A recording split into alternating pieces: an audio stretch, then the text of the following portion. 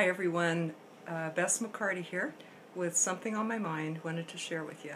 Something that I've been learning very deeply, a very soulful, deep lesson, is the power of listening. The power that listening has. I think it's not really understood even by me, but I'm just getting that listening can diffuse a situation. We all want to be understood. Hi, Margie. I was thinking of you, especially around this topic, the power of listening. Isn't it something? It can come from our heart. Hello, Lise. Welcome. The power of listening is the little short message I wanted to just share with you today because it was on my mind. Hi, Margie.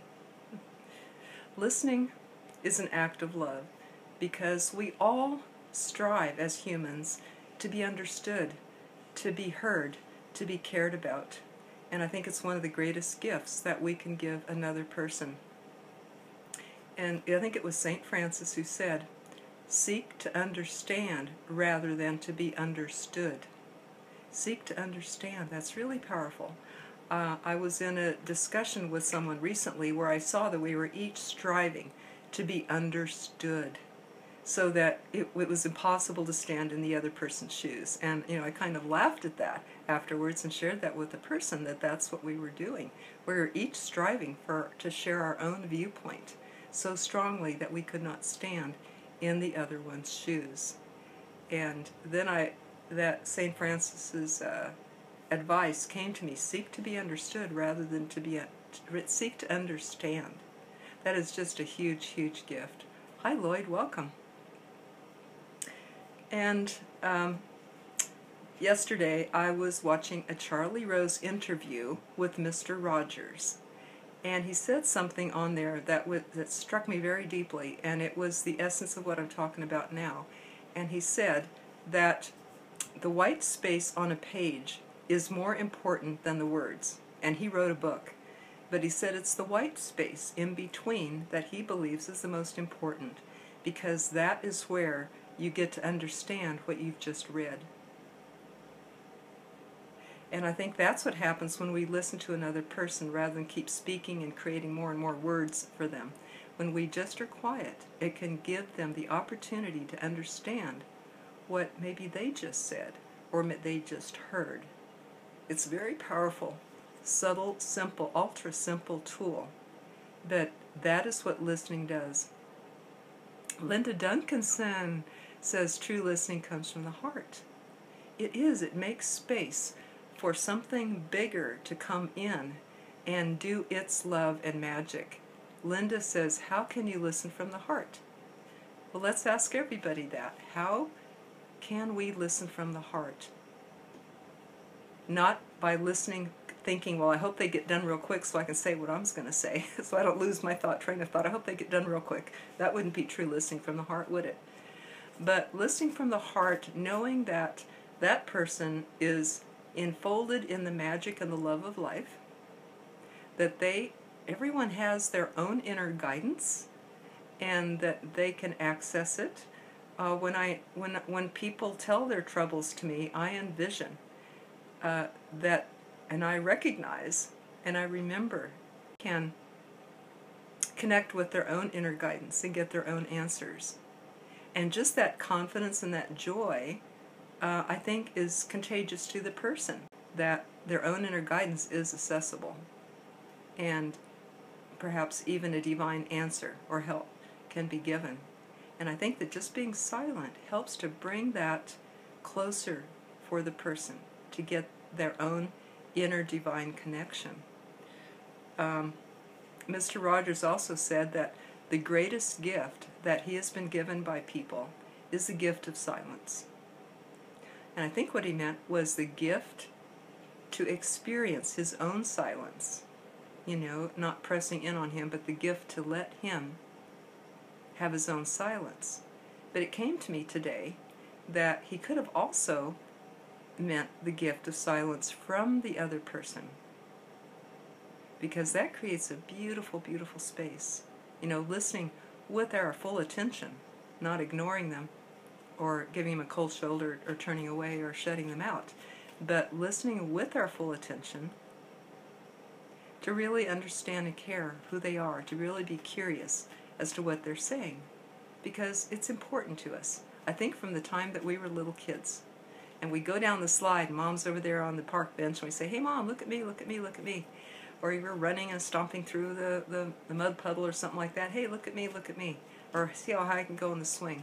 I think there's still a part of that in all of us that likes to be witnessed, that likes to be validated, that likes to be seen and understood and known. I think that's why we post on Facebook. You know, look at what I did today. Look at what I ate today. Look at what I realized today, like I'm doing. You know, I'm sharing something. Maybe it will help somebody else, but it also helps me to get what I'm sharing, helps me to get it better too. So because we post on Facebook, I think we do this all the time. And one of the greatest things I think I can give a friend is to like their post or comment on it or share it, because it satisfies something in all of us, doesn't it, as humans? That, oh, somebody noticed what I said. Somebody cared about what I said or valued it. Hi, Bubby. Glad to see you. I was just hopping on for just a minute to make a quick little Facebook Live here. But while we're all here, Linda, how do you listen from the heart? Margie, how do you? How does anybody? Do you have any tips, comments, suggestions, or feedback about all this? And Lise Davidson says, very true, you can tell if someone is interested in your conversation if it satisfies you. Wow. If you go by feeling, they're not thinking of something else, thinking of what they can say, that they're really present with you, it satisfies you. You can tell. I like that a lot. And that's what else Mr. Rogers said in the interview, is that he focuses completely on the person in front of him and gives them his all. And isn't that all we can do? Isn't that the best that we can do? And so he said, I don't even know how many children I've helped, you know, with my work on my program that ran 30 years, a children's program on public broadcasting system, the longest running program on it. And he said, Charlie Rose asked him, how many children do you figure that you've helped? And Mr. Rogers said, I don't know. And I don't care.